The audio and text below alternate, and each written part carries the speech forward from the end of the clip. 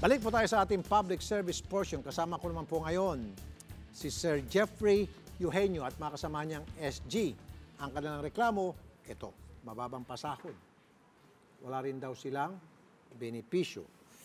Yes, sir. Napakamutuloy ako ng ulo. Ito talaga yung talamak na problema sa mga agency. Binabalasubas po kayo sa kabila ng Yes, sir. talagang parang kalabaho kayo kung pagtrabahuin. Magandang tanghali po sa inyong lahat. Magandang tanghali, sir. Sir, okay, saan po kayo nag-duty, sir? Iba-iba po, sir. Ako po, sir, sa Pasay po. Sa Comsec po. Pasay, okay. Magkano po yung pasahod po sa inyo? 4:30 po. 4:30. Opo. Okay, wala pa ho sa minimum. Wala pa po, sir. 5:37. 12 hours, sir.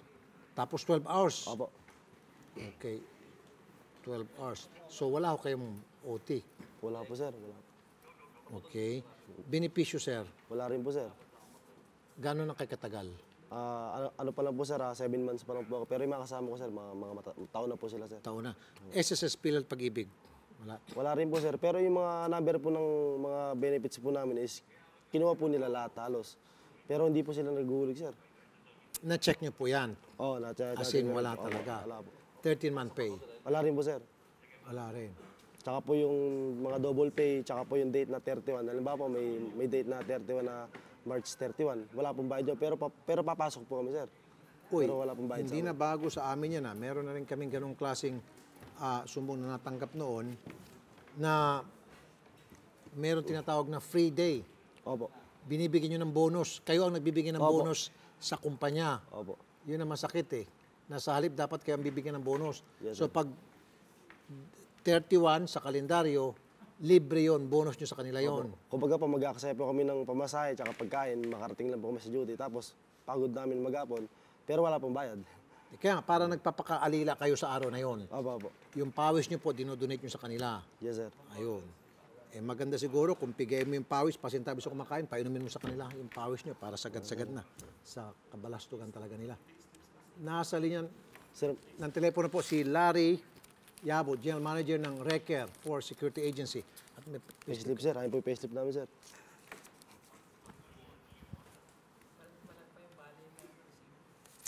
magandang tanghali po, Sir Larry. Yes, sir. Good afternoon po. Sir, bakit ganito? Sorry, sir, natatawa ako. Itong Opo. payslip, sir, ano to? Parang yung bunot-bunutan sa parapol? Grabe naman to, sir.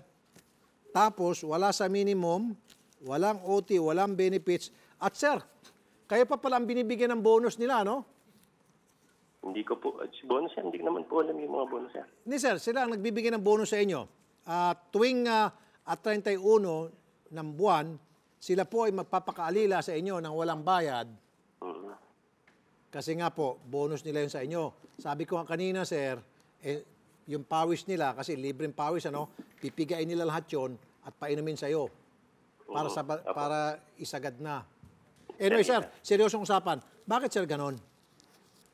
Boss, Opo, chief siguro, manager, sir, commander. Opo. Ano pa? Siguro sir, dadalhin na lang siguro nila ito sa may dole, sir.